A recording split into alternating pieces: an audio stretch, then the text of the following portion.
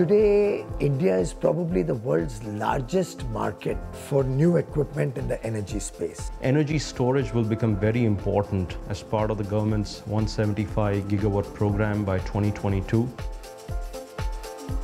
10% of the energy in sustainable smart cities can be generated through solar energy. Small wind turbine has a huge potential to enable local power generation within urban areas, within rural areas, and all across the country. India offers nearly $1 trillion opportunity in the next 15 to 18 years. The disinvestment program will basically help to fund future sustainable growth. To converge in India, make in India, and provide for India. Energy is the sunrise sector because the growth will need energy.